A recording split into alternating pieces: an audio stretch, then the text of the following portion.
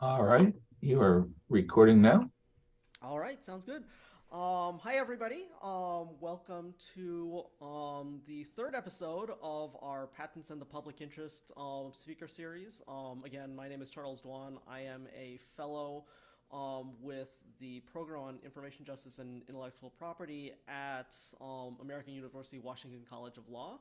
And I'm delighted to be joined by my good friend and colleague Joe Mullin.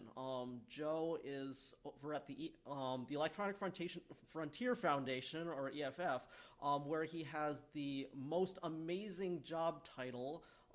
He is the Mark Cuban Chair to eliminate stupid patents. He was previously a reporter at Ars Technica, where he covered patent issues and had a number of really, really influential articles. So, welcome, Joe. It's great to have you here. Hi, thank you for having me. So as with all of our previous series, our goal will be to talk, a little bit about what the issues are that you're looking at in terms of patent law and how those intersect with the public interest and with the interests of the organization that you work at, but also to talk a little bit about your career and how you kind of got into this fairly interesting space. And Joe, you've got a really interesting background because you're not a lawyer, and you came in from a journalism background. So, I guess to start off, can you tell kind of the story of kind of how you got involved with patents in the first place? So my path was journalism. I've just always been interested in writing and publishing. And once I had creative stories when I was a kid. And then once I got into high school and college, I realized, oh, you can there's a job where you can go out, talk to people, and publish the most interesting stuff that you find out. That seemed really cool to me, set me off down the journalism path. My first jobs were in the mainstream press. I covered a session of the Nevada State Legislature for the AP. I worked as an intern for the Seattle Times, went to journalism school at Berkeley. And then after that, I took this job covering courts in San Francisco. Wanted to move back to San Francisco, where a lot of my friends from college still were. And I also thought it would be interesting to cover courts for a while. I had covered the legislature and I'd done a little coverage of the executive branch of government, at state level. And I thought, well, courts are something I haven't really covered. And so I'll check this out. Well, I kind of came and I never left in one regard. I got a job at the Daily Journal, which was one legal newspaper. I pretty quickly moved over to American Lawyer Media, and I fell into, they hired me to cover IP litigation. At that time, the kind of big case and the one I had heard of just as a non-lawyer was probably Viacom versus YouTube was the only thing on that beat that I really had a sense of what it was about. And I knew that that was a high stakes case and was interesting. So I covered that. And I think I got into covering IP at a transformative time, both for what was going on legally with IP and then also what was going on in the media industry in certain ways. And so I didn't go in thinking I would cover patents or write about patents or learn about patents. On day one of my job at the Daily Journal, I was handed a piece of an article from the San Francisco Chronicle, an old article that my editor had kept and Xeroxed to give to new people who were going to cover the IP beat. It was about the difference between a copyright, a trademark, and a patent. And I will tell you, it was all news to me. I did not know. And this was like a brief. This was like 5 paragraphs long in the paper. And I didn't really realize at that time, but I soon found out that covering patents would actually be the really hot space where I could make a mark and do some original coverage. And it ended up just being a lot more interesting than I thought it would be. And my patent coverage is kind of what got me my next job. And in a big way, I think covering patents, copyrights, and use and abuse of the IP litigation system is then what helped me transition into tech journalism, which for certain reasons I sort of liked better than the legal press. But yeah, that's basically what led me to, 10 plus years of covering IP generally for a lay audience. And then I transitioned to EFF in 2018, much more recently. Yeah. So while you were over at ours, you published some really big stories. You wanna tell us about some of them? Yeah, sure. So I joined ours in 2012, and to give you kind of some of the background, I mean, I didn't really know. So I say I didn't know what a patent was. You know, people have heard the phrase, I'm sure in this group, patent troll. When I first got a tip, this was probably the first week of my job at the Daily Journal. I will get to what I did at ours in a second, but it's relevant to know that when I was at the Daily Journal, the first tip I got about a patent troll story, I blew off completely. I thought this lawyer was like, just wanted to call his opponent names or something. And he wasn't actually directly involved in the litigation, but he said, I got a story for you about patent troll. And I was like, what? I talked to the guy for a while and I was like, okay, you know, I basically blew him off. And I learned then from the guy who had covered the beat before me, how patent trolls and litigation that was going on, particularly at that time in the Eastern District of Texas, had become this very hot, very controversial issue within the legal industry. And that's what my readers really wanted to hear about. Anyone who could dig into that could get a real hit of a story. I actually ended up calling that guy back and apologizing to him. He became a pretty decent source of mine. I said, I totally blew this. I'm interested in this story. Can we do a reset? And he did. He was gracious to me. So I covered some of the more controversial sort of patent troll stories when I was in the legal press, and I was able to transition to ours because there was a massive appetite for those types of stories at ours. And let me give you an idea of the typical Ars Technica reader. Ars Technica is, it's more than 20 years old now. It was a kind of an early website that was really hardcore technologists. So it's like people who read Wired every month, and then they're like, well, that was really kind of like simplistic. I really want to dig in more. So as opposed to say like Wired, by the way, they're owned by the same company now. They're both owned by Condé Nast. Wired is going to be someone who's a technology enthusiast and is definitely interested in what's going on in technology. The Ars Technica reader is much more likely to be someone who works with technology every day, not necessarily computer technology. There's plenty of people working in medical, health sciences, et cetera. But, typical reader is like often highly educated and just really interested in technology and everything about how it works and the legal disputes around it.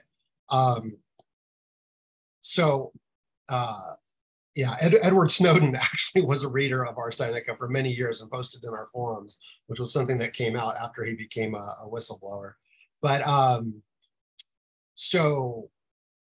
the Ars Technica, one of the things that happened at its very early stages, I think one of the real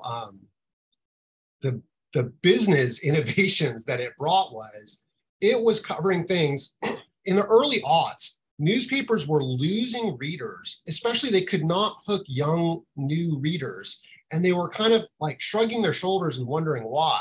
So meanwhile, there were these huge phenomenons, like, for example, the RIAA suing en masse college students, thousands and thousands of college students, which EFF also wrote about, right? As a younger reporter, I learned about that by reading EFF's reports about it.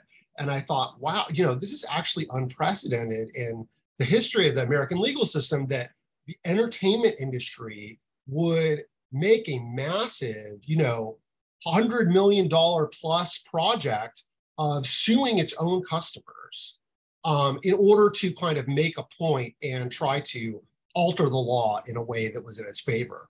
And Ars Technica would just cover that incessantly. I mean, they were willing to cover every filing, and the appetite for it was gigantic.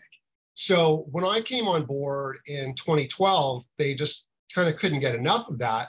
I was able to, they had a history of covering what I would say are like abuses of copyright litigation, or certainly uses of the system that many people working in technology felt were abusive. And I was able to expand that into patents pretty quickly. So like a couple of the links that I sent you, Charles, were to stories from early 2013. So that was like only about 6 months into my time at Ars Technica. I wrote a story about how Newegg beat the shopping cart patent, which was this patent that had basically been used to hold up the entire online retail industry. And that story really took off because Newegg, I let Newegg, who at that time had Lee Cheng as its top lawyer, he was always good for a quote. He was one of these corporate lawyers who had a lot of freedom to kind of say, you know, I think the pull quote in there was like, we looked at this and we said, this is bullshit, right? And he kind of became a hero to Ars Technica readers, I think, for years after that story was published. That story went absolutely nuclear viral. It's got over 1 million reads. Was one of the top 50 stories at Ars Technica of all time in terms of readership. The only patent story on that list. And it was because people wanted to read a story about someone who's going to fight back, I think. That's what they really wanted to hear. And they knew patent trolling and patent abuses were a problem. They wanted to hear a story about someone who would really fight back. And in this case, won, right? So that was a very appealing story. And that's when we realized that there was going to be this ability to tap into this this line of storytelling that was going to appeal to a lot of readers and that people wanted to learn more about because it was affecting their lives, right? So there was no technology company out there that wasn't, once you got to a certain size, you became aware of the patent trolling threats. And this was about the peak of patent trolling in some ways, like 2011, 2012, 2013, certainly the peak of the Eastern District of Texas, which kind of had its own mystique. This is years before NPR followed up on one of my sources and did its great story about the Eastern District of Texas and patent trolling called When Patents Attack. And so I think that even people who didn't, weren't like entrepreneurs or the owners of companies, I think even sort of on the line technology workers knew that this was happening and they were pissed about it because it affected their lives. They would hear about their colleagues getting dragged into depositions. They knew that the company was spending millions of dollars on legal expenses that otherwise could have gone to raises or to new projects. So it wasn't, and I ran stories about the studies of how many billions of dollars, for example, the patent trolling industry had really taken out of the US economy. But those stories weren't that popular. I was writing for a group of people that kind of knew that was happening on a visceral level and were mad about it. And I'll just mention one more thing from early 2013, which was, I also did a story about this scan to email patent. That was a non-practicing entity that really took a strategy of having a very widespread demand letter campaign that went after even the smallest businesses, like 10 and under employees, for basic business practices, like the innovation of putting turning an email into a PDF. And, kind of, I'll just add, it goes without saying, but it needs to be said, like there was no evidence that the inventor or holder of this patent had anything serious to do with the development of that technology, but they did own patents around it. And this one got a lot of attention because I think it was an outlier, even in a world where patent assertions had gotten quite extreme. This was an outlier that got people's attention, and it also got lawmaker attention, in part, frankly, because he went after businesses in small states. Like the senators in Nebraska and Iowa have much fewer constituents than senators in California and New York, and lawmakers in some of those states, when people with small businesses call them up and tell them about these demands that they consider highly illegitimate, they get lawmakers' attention. And then this also happened, quite importantly, with Senator Leahy in Vermont, because Vermont businesses definitely, including some nonprofits, were hit by this scan to email patent. And it became the subject of a few congressional hearings. And that reporting was also mentioned in Obama's White House report on patents. Yeah, so I think that that's just such a fantastic story because it kind of shows this connection between the lawyers who are bringing these stories to you and the advocates who are bringing these stories to you, and then the folks in the media who are writing these stories up into compelling pieces that'll get people's attention, and then the policymakers who realize from this sort of reporting that there are problems here, and we need to actually try to address them through policy. And I think that a lot of the work that you did really did end up moving policy. I guess maybe one thing is kind of what lessons you draw now that you moved into the advocacy world about how to kind of use media and how to work with reporters to bring these sorts of issues to the forefront. What sorts of techniques have worked? What sorts of stories are effective? Yeah. So yeah, now that I've moved into the advocacy world, I think the power of storytelling is it hasn't lessen my opinion of it at all. I think it's extremely important in how policy is made, how policy has changed.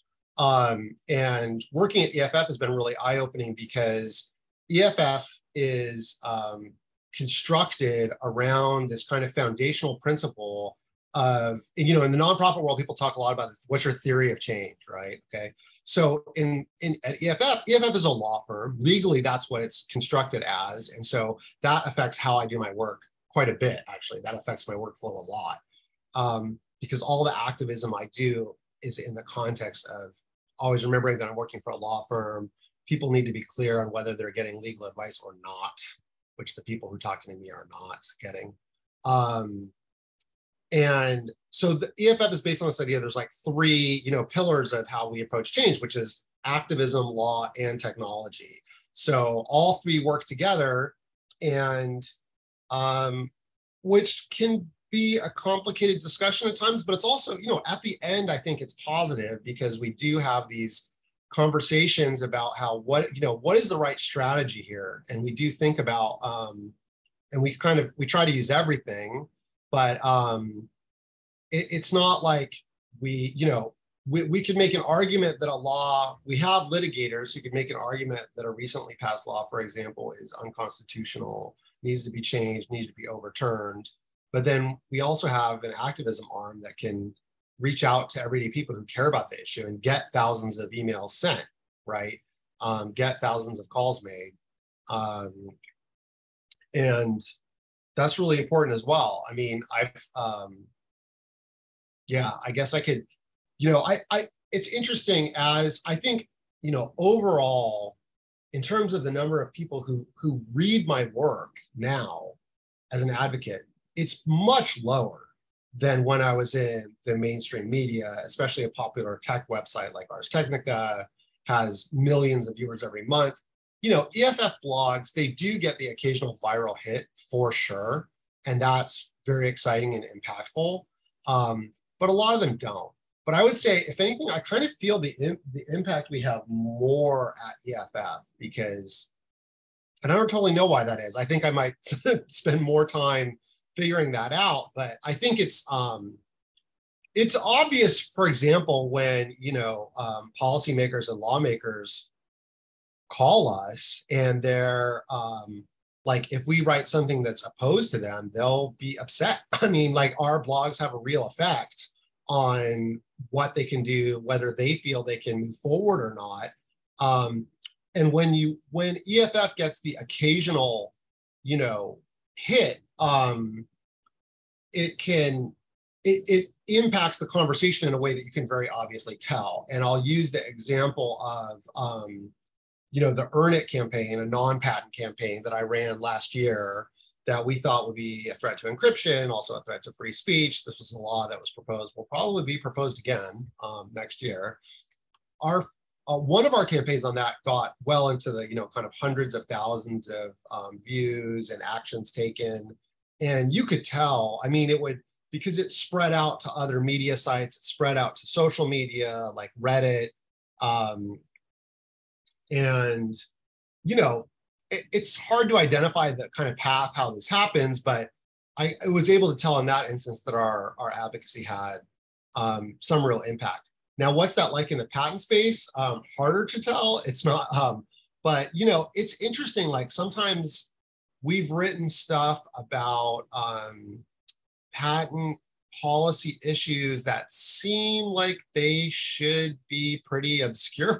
Like you wonder who's going to read them outside of sort of lawyers and law students who are really interested in the space already. But they'll get, you know, they'll by EFF standards, they'll become very popular posts. Like they'll get tens of thousands of reads sometimes. And when we did things like we ran an action where we asked people to submit comments, public comments to the patent office. So that was the kind of rare action where we were able to see the results because they became public documents. And I think we had, you know, like more than 1,500 comments sent, which is certainly a different number than the patent office is used to dealing with. That was the first time we'd done an action of that type. And we don't want to kind of pull that lever every month or even every year. But yeah, and Charles just put a link up to that action in the channel, chat channel.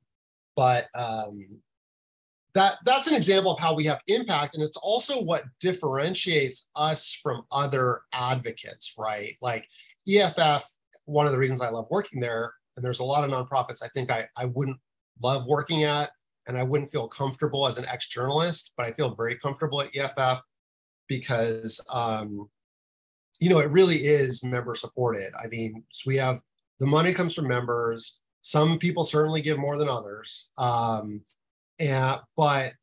we have that, you know, when we say like we have like 30,000 people that pay us, I mean, that's a real thing. And a lot of those people will take action. And so I am able to do my work thinking with an eye towards what is in the interest of those users, you know, of those supporters. And I think that's something that unique that EFF brings to the table. And sometimes we have to show it, like by taking these actions and filing 1,500 comments, you know. Yeah, I think that, you know, just the ability to run that sort of campaign is just, it's a really amazing opportunity that you have, and also just a really interesting way of sort of trying to influence policy that in a space that typically has not seen that sort of activity, where you don't have, you know, thousands of people who are weighing in on these sorts of, you know, potentially very technical issues. I just wanted to invite any of the folks to ask questions. I see that Amanda, you've got your hand raised. Did you want to go ahead and ask your question? Yeah, thank you for coming. I actually read one of your pieces in the course of my day job about Tillis's patent eligibility bill. On Monday, I know the Supreme Court asked the Solicitor General to weigh in on a patent eligibility case. And also the request for comment from the PTO closed over the weekend.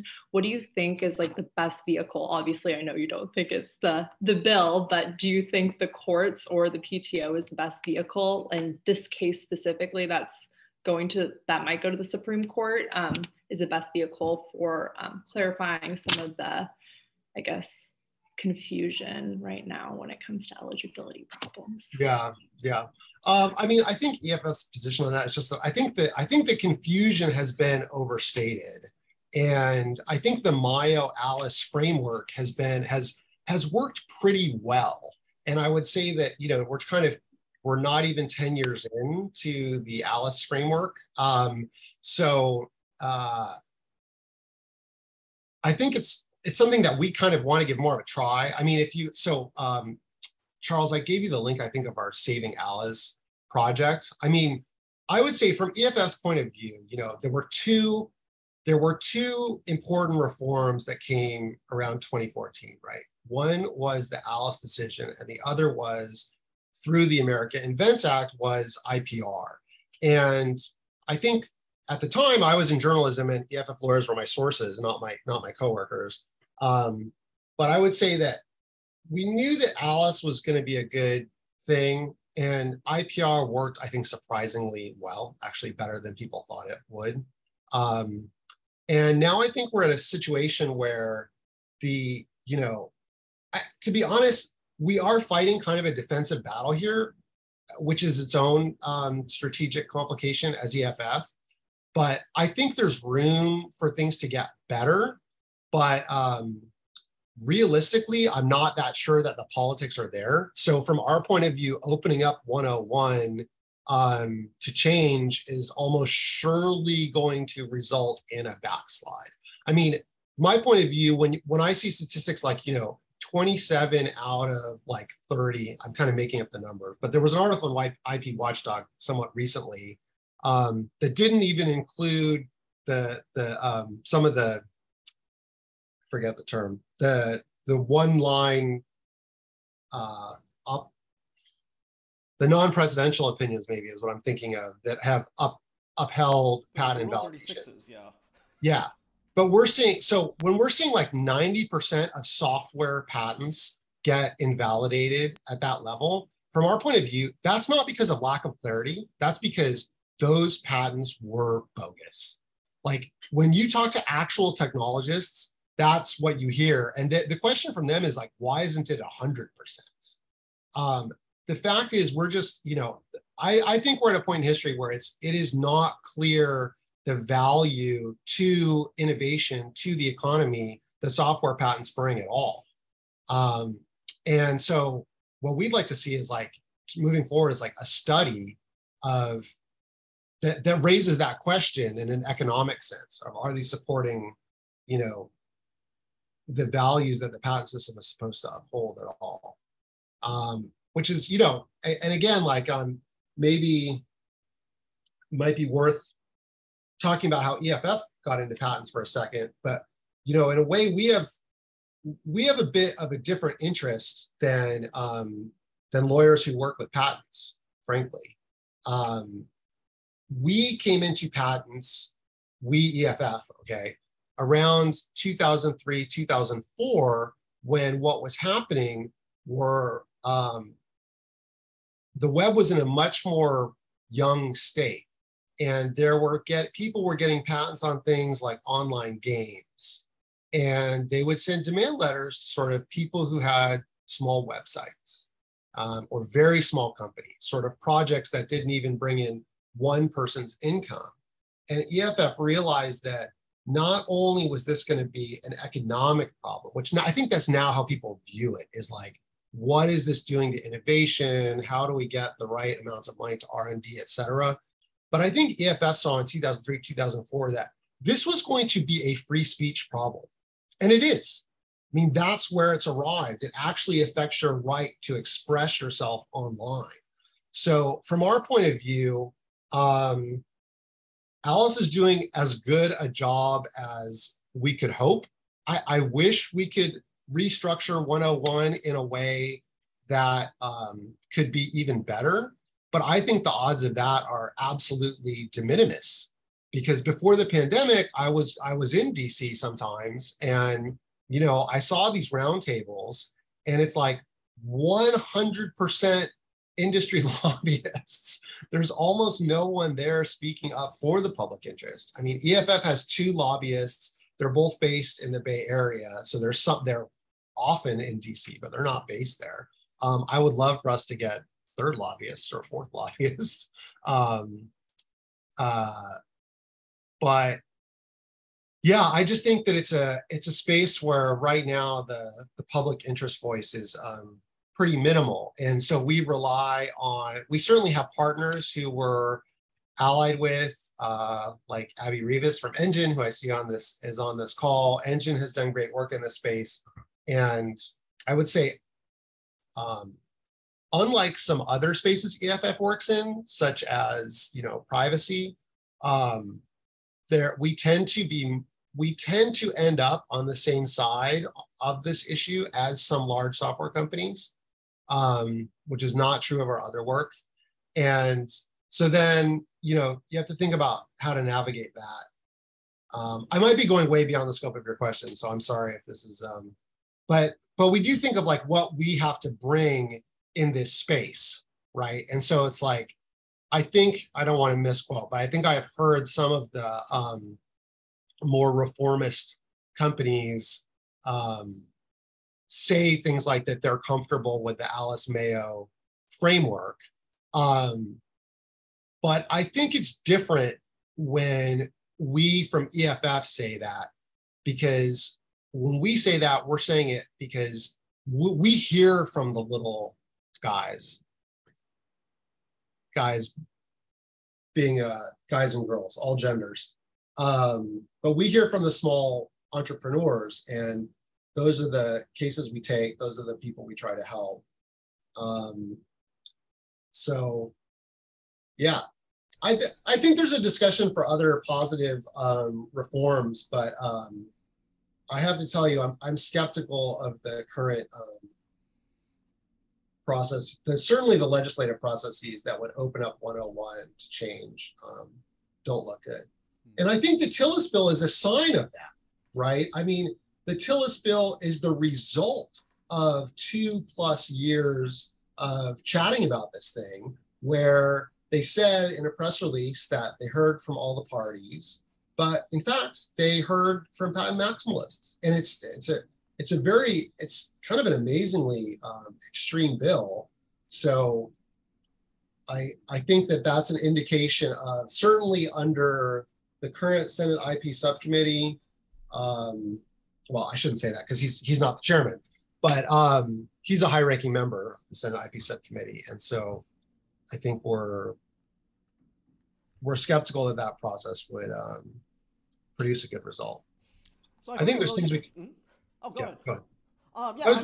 I just find it really interesting, the sort of conversation about, what's the role of the public interest organization, kind of differentiating it from, sort of the interests, particularly the corporate interests out there, bringing in sort of these free speech questions that otherwise wouldn't get raised, bringing in, some of the views of technologists that are your members. And EFF is a really interestingly structured organization. You've got folks who come from all of those different backgrounds, right? They're lawyers, who have JDs and will practice law in many cases. EFF is a leader in sort of public interest litigation in the digital space. And then you've got folks who come from the advocacy community or who work on advocacy, many of whom aren't lawyers. And then you also have technologists who actually work on these sorts of issues and consult. I think it would be really interesting if you could talk just a little about how all of those different folks interact and how they kind of work together to advocate for the sorts of issues that you're talking about that your members are interested in. So I mean, when we publish things on EFF, not legal based, but when we publish blog posts and things like that, anything written by an activist will go through a legal review, and anything written by a non-activist, like a technologist or a lawyer, will go through an activism review. So, and the goals, you could imagine what those might be, but I'll spell it out, is the goal of legal review is to make sure everything that we're saying is legally correct and is in line with our positions. The goal of activism review is to kind of make sure, the way I view it is to make sure that it is going to be understood by the 30,000 people that give us part of their paycheck every year, the 500,000 people that are on our newsletters and give us a few minutes of their attention every month. Those people are important too. And I want to make sure it's understood by them. The vast majority of them do not have JDs and do not have formal legal training.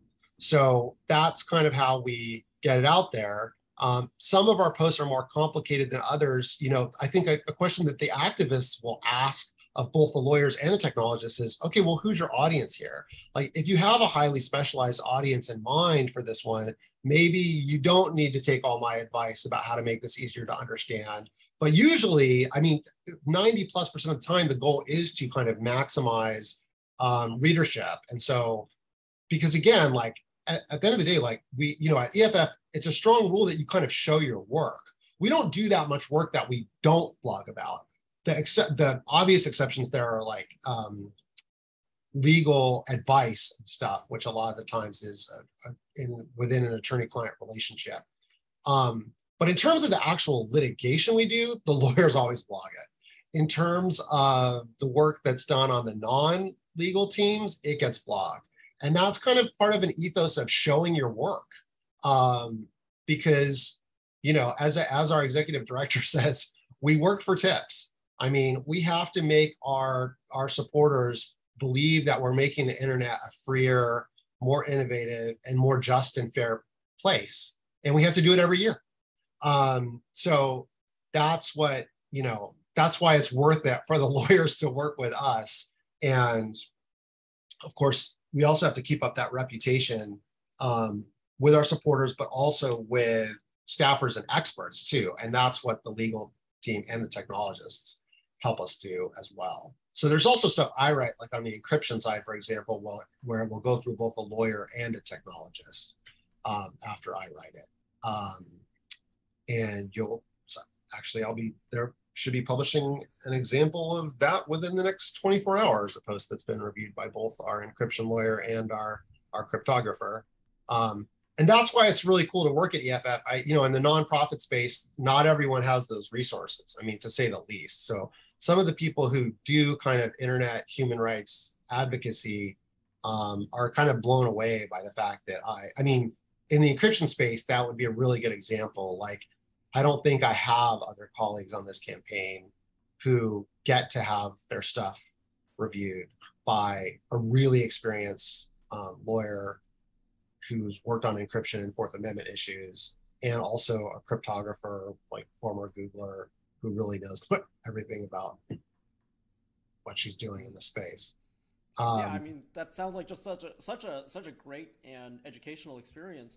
And I think it really speaks to something that I learned kind of throughout my career, that being a lawyer, you do still have to develop this really important skill of being able to explain things in non-lawyer terms to different audiences. And I think that kind of goes back to the work that you did over at Ars Technica, in which the ability to write and tell stories about these legal concepts is just so important to influencing policy, right? Well, I think Charles, you wrote a great example of that for us. I think your piece about how Amazon got a patent on white background photography is one that I still send people to. And that was also, Ars Technica got pitched by a lot of lawyers who wanted to publish stuff on our site. And it usually was just not things that were going to work. But that, I think I was the editor on that. I barely edited it. And it was in terms of guest written material, it was incredibly popular piece, and it's one that I still use and refer people to. And I totally agree. And there's, I think, for the people on this call who I think might be the majority who are either in the legal field or going to pursue that, I think it's a great skill to hone if you want to do some work in the public interest. I think there's kind of more opportunity to do that than ever. It can be, you can make it the focus of your career, you can make it part of your career, but I think part of that is, writing and talking to laymen who care. You can do that through the media, or now there's really opportunities to do that directly. That can be a great way to make change. And I think in an increasingly specialized world, people like the people on this call who get into very specialized areas of knowledge, I think it's great to just make that effort. I see this in the health science too. I think now with so much coverage of COVID, it's like people are seeing that these relations, as a journalist, you don't want to be going to the doctor, learning the things and establishing your relationship with the medical source at the moment of crisis.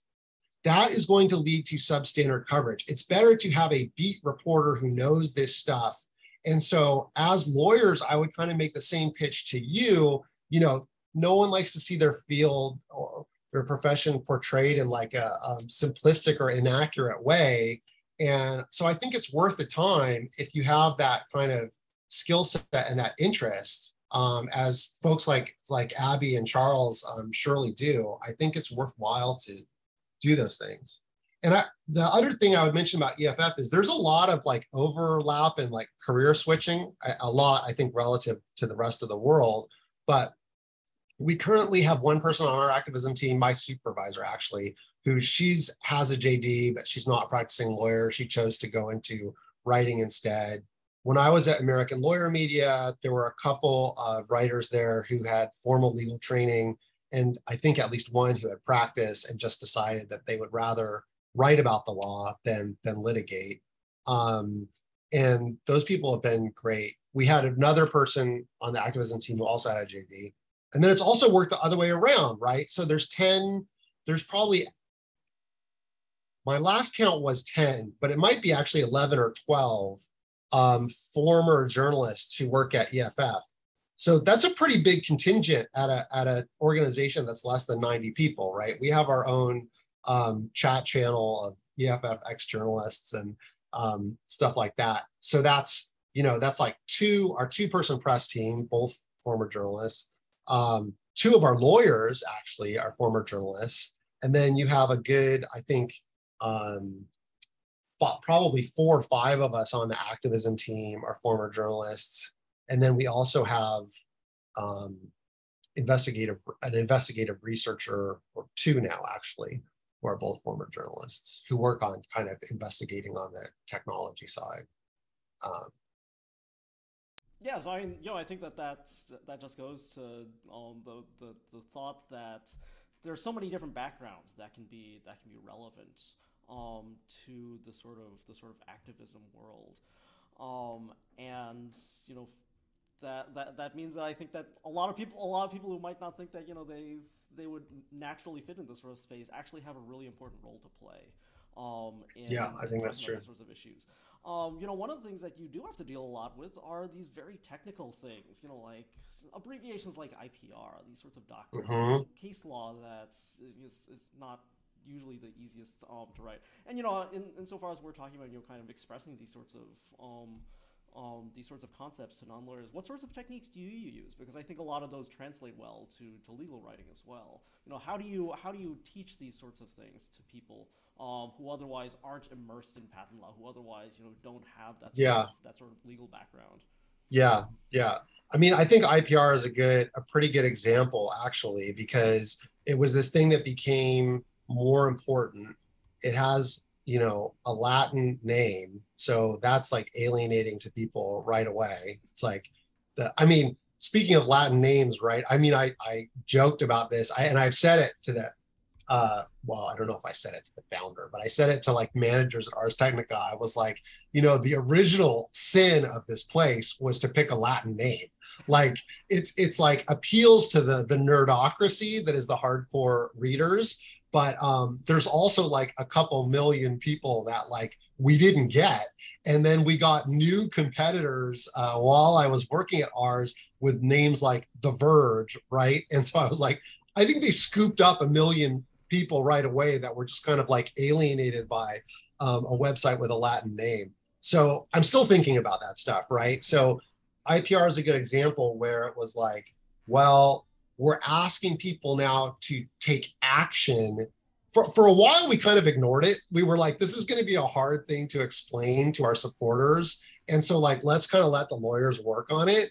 But it got to a point where, well, we want our supporters like file comments in the patent office to say this system should keep working properly and it should work in the public interest. So we do have to explain it. And so, it's like, well, we use the word review. We explain that it's a patent review, that happens after the patent is granted, and that it's really important. And then we link it to something that a lot of our supporters already know, which is that a lot of patents should never have been granted in the first place. And that the patent system is not a good and natural fit for software. So, I mean, that's how we do it. And then I think, there's, we also use repetition. I mean, that's a rhetorical tool. It's not like you write one thing one time and everyone gets it. And I think especially you don't write one long thing one time and everyone gets it. And that is something that I will say that's part of the dynamic between activists and lawyers, right? Like, I think sometimes lawyers are wanting to like, well, they will think about their blog like the way they think about their, motion to dismiss. It's like, I'm going to write this thing and this is going to be it. This is like the final word. But, and so then we have to think about ways to introduce kind of sometimes uncomfortable truths about how human communication and politics work, which are like, well, this would be more effective if maybe we should think about writing like a 700 word blog about this then follow it up with an email to supporters. And maybe you should be blogging about it again, 3 weeks from now in another 800-word blog, instead of writing one 4,000-word piece and just insisting that it's the authoritative version. I don't disagree with you. I bet you can write the authoritative version. But I think a thing that you learn the hard way in journalism, which I think is good for the advocacy world, and I think is a good lesson for anyone to learn, right? Is like, well, sometimes, imagine you're catching up with a friend of yours. Like, this is a good trick for like writing in journalism, if you can't think of a lead. Imagine you're catching up with a friend of yours who you haven't seen in a few years, and you have like 20 minutes to talk to them and tell them everything about what's going on in your life. And one of the questions they ask you is, well, what are you working on at work? You got to you work at EFF, Joe. Like, what you do something about patents? What's the thing you're doing right now? And say, well, we're fighting, a really bad bill that would make it much easier for bad patents to get in the system and be used to threaten people. I mean, think about because in this conversation, you're going to go on to talk about your family life or your dating life or your, like your vacation and all the other things that are part of life. So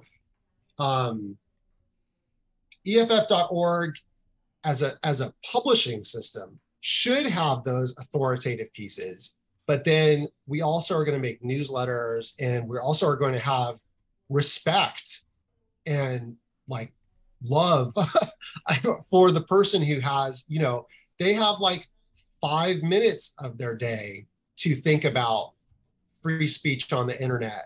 And then they got to go back to the other stuff they're doing. They got to pick up their kids from school. They have to like make dinner.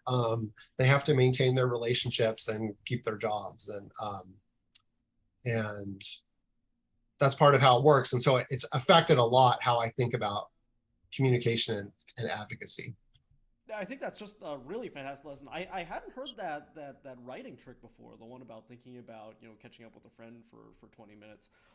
Yeah. But, I think that's a really effective technique. And plus, talking about, repetition, the idea that you can take some of your work and put it into multiple forms, shorter, longer, ones that, might attract different audiences and hopefully end up kind of getting the word out. Yeah. I think that's and I mean, in some ways, like repetition is not really the fun part of the job, right? I think for lawyers or for advocates or for journalists, it's like you want to, I don't know, move on to the next thing. But there is just some strategic value in it, right? And so that's why it's a job. Like, we get paid to do it, right? Like, I publish the blog post, I publish the follow-up, I write the Twitter messages, I put the same messages onto Facebook. You go to where the people are at. I mean, we criticize Facebook and Twitter for all kinds of things, including content moderation policies and stuff like that. But we also use them, right? Like, the activism team's job is like, there's always, I won't say there's always, sometimes there are thoughts of like, well, maybe we'll just like walk away from this system that we have some ideological objections to. But, we have to use the communication. The activism team definitely at EFF is always there to remind me, well, we have to communicate to people where they're at, Yep. So we've got just a couple more minutes. If any of you have additional questions, feel free to put them in the chat. But let me pose this to you. So EFF sounds like a fantastic place to work. How do I get a job there? It is a great place to work. There's how do you get a job there? I think the way to get a job at EFF, there's very different routes into the 3 different program teams. I think if you're interested in becoming a lawyer at EFF, it's an active, we do activist impact litigation. So the answer there is to become a litigator and get experience as a litigator, and try to do the kind of work that will bring you into the areas of law that we work on, like Fourth Amendment, right to privacy, and IP litigation. And I don't know that I have better advice than that because I'm not on the legal team. But I mean, yeah, the way to become an activist litigator working in the public interest is to litigate. And the way to become an activist writer who's advocating for the public interest is to write. And I think in the second regard, I think there's kind of more avenues than there have ever been. And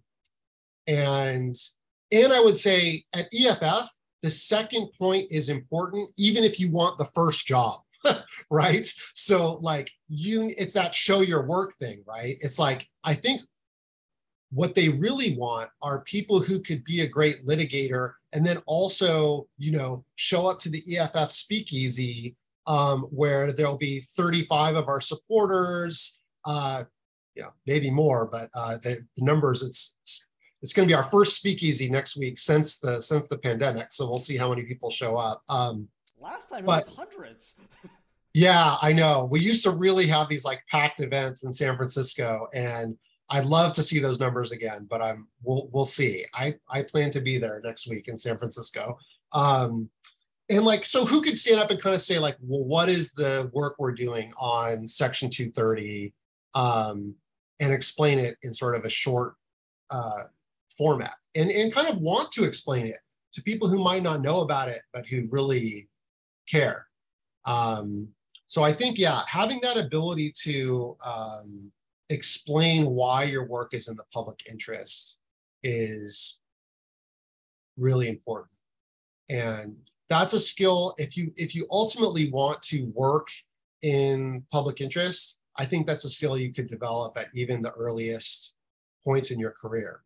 Because, and Charles, you would know this, I think, better than me, but the impression I get from friends that have gone just through law firms in their career path is like, that isn't necessarily a thing that happens naturally. You have to go get it, right? I mean, there's going to be you'll have plenty of clients who just want you to win their case or get them as good a result as possible. And so think about that. How can you develop that writing in the public interest thing? And it's a little different style than the kind of like some of the expert writing that I've seen in the Daily Journal and other legal trade publications, where the point of the lawyer's writing is, I assure you, I am an expert on this. And here is like an interesting tweak in the law or a thought I have about what the law might mean.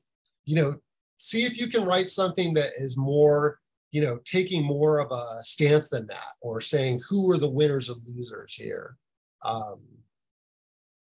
I think that's a skill that I'm still working on. You know, Yep. Sharon, you have a question. Hello. Yeah, it's very nice to hear about all the things what you are talking about exactly. Sure. Especially the way of communicating the issues and how you put it up in your writing. So when my question is a small one regarding when you put up a question or the issue in which you feel it is something disturbing in public interest. So what do you prefer? Like something giving a problem with a solution, a suggestion of solution, or you like to keep the question open to people think about it? What is your favorite way of communicating? I mean, I think both ways are there, but I would like to know your favorite one. Yeah. Right. So I think the question of, you know, what are you, that's a good question. And it has changed over my career, right? So now I'm working for an advocacy organization where a lot of the times we do end or begin with a definitive point of view. And so some of our posts are, this is our view on how it should be. This law should be withdrawn. Some of them that are made by the activism team go to the next step where it says take action. So we have software tools that will allow you to email your congressperson or things like that very easily. So that is a lot of the writing I do now. It is like kind of what is EFF's view on this, and I'm communicating that. And sometimes, right, then there's like there might be places where we haven't quite finished developing our view. And so it's like, you might skip over that or think how you can write around that. Or there might even be internal disagreement or disagreement with a partner organization. But usually, a lot of times, I'm not trying to be sound conceited here or anything, but a lot of times those are like invisible to our readers, because some of these internal debates are like so in the weeds that you have to really be in the weeds to care. 99% of our folks don't. But it's different than what I would say I've transitioned to that from having written, like when I wrote for the AP, you kind of really try to just write in a straightforward way and always express both or all sides of the story. And same in the legal press. I mean, you know, so which do I like better? You know, there are things I liked about the style of writing at Ars Technica. I would say in Ars Technica, I actually kind of pushed for what I will say is sort of my own style, which I called it advocacy-ish journalism. It wasn't quite like hardcore activist journalism of the kind I had seen like at my first journalism internship, which was at the SF Bay Guardian, a very kind of vocally activist free weekly. But my feeling at ours was that we should develop a voice on some of these issues that's like advocacy-ish. And what I mean by that is we always ask the other side for their point of view, and we'll always talk to them. And I will say I kind of miss that, because at EFF, a lot of the times we don't do that. I mean, if we're criticizing someone's litigation or filing, we might reach out to them, but we do it in a very kind of careful, formal way. And if it's a litigation matter, it's probably written by a lawyer, not by me, and it goes through those channels. But at ours, I did like how we, you know, like when we would write about sort of abuses of IP law, I would do it in a way that I always went and got the other side's point of view, or tried to, if they would talk. But I also didn't write in a way that I pretended that everything was fairsies, or that we viewed these sides equally, you know, because I felt like I was writing for a group of people that kind of knew what the game is. But yeah, I guess the answer of like which I like better are, I don't know. It depends on the day. Some days I'm glad I'm writing advocacy work, and I will say in some ways I think writing advocacy work can be a bit easier in some ways. It's kind of simpler. I mean, to the extent that there are, you know, shades of gray in some of the EFF work, you kind of iron it out of the final product, actually. That's part of the back and forth. So yeah, in some ways it's a little easier. Thank you. Sure.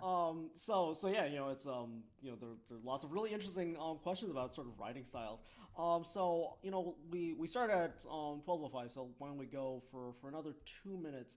So Amanda, you've got a question in the chat about Intel's patent portfolio. So just to sort of get to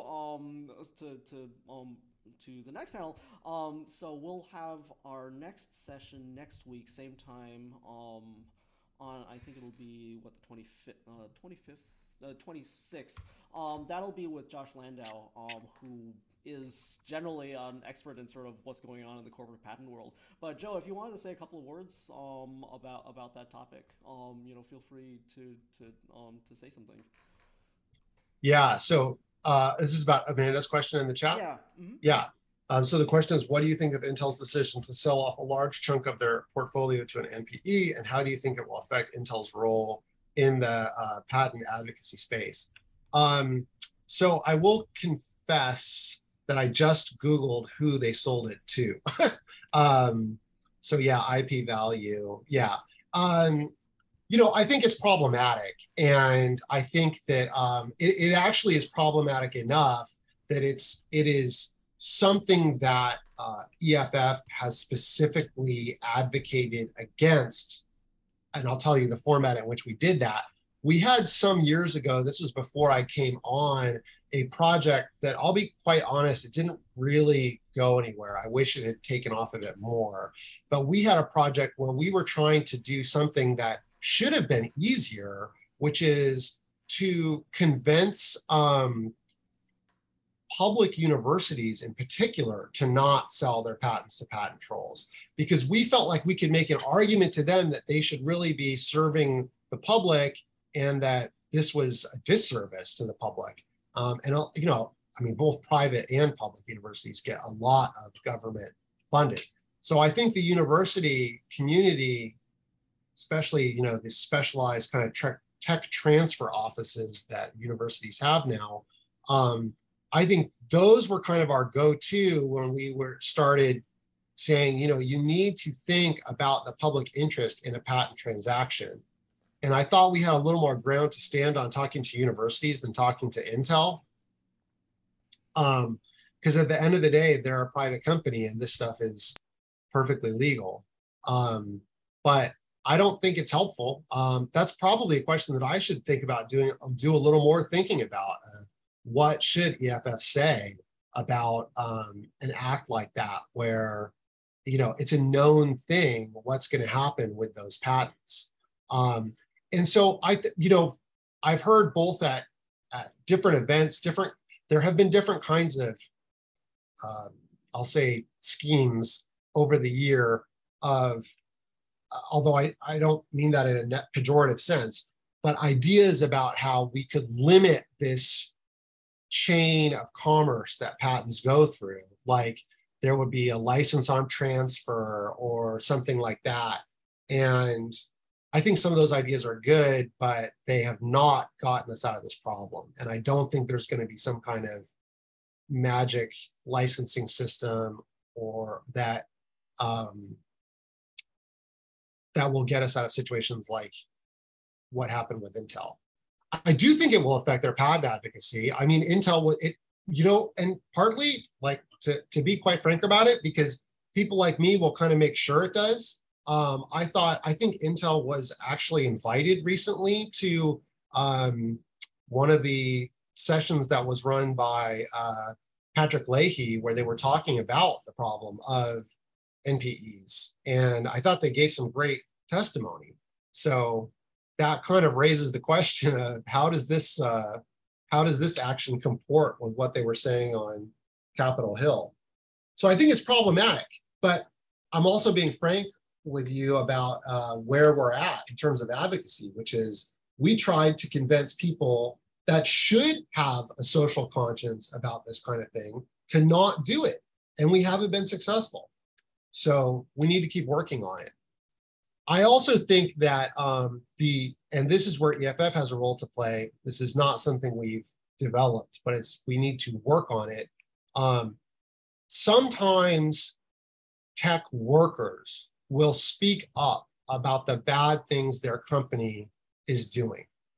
And tech workers are like the core of us, not the people who they're not necessarily our biggest donors, but I think about the people who but in aggregate they are, right? So I think about the people who take $100 a year out of their paycheck or $1,000 a year out of their paycheck and hand us money. A lot of those people do work for tech companies. A lot of Ars Technica readers work for tech companies. So I would like them to speak up, and it doesn't always happen. That's hard to do. People got to make a living and move on with their lives. But it's a great question. I think we've only started to answer it. So it's the kind of thing that EFF needs to play more of a role in. And it was Qualcomm at the hearing. It wasn't Intel. I think you're referring to the PTAB hearing that happened in June, July. Is that the hearing that you were talking about that Senator Leahy did? It might have been an older hearing. It was the hearing on pride and patent ownership, the transparency, okay, which was actually a while ago. So I hate to cut off this conversation because this is just really fantastic discussion. We will have our session next week. It's been delightful talking with all of you, and feel free to reach out to either Joe or me if you want to talk more about these topics. This has been really great. So thank you, Joe, for taking the time to talk with everybody. Sure thing. I enjoyed it, and I just put my very easy to remember email in the channel. It's joe@eff.org.